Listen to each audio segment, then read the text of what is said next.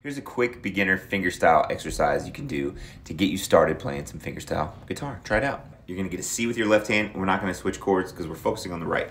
So check this pattern out. Your thumb should always sit in front of your index when you're playing fingerstyle guitar. It's just good technique. Keeps your wrist parallel. So your thumb plays the fifth string, index is playing the third, middle is playing the second string. So this is tricky, so watch this. Thumb on the fifth, thumb on the fourth, index on the third. Just like that. Thumb, thumb, index, thumb again on the fifth, middle finger on the second, thumb on the fourth, index on the third. So it's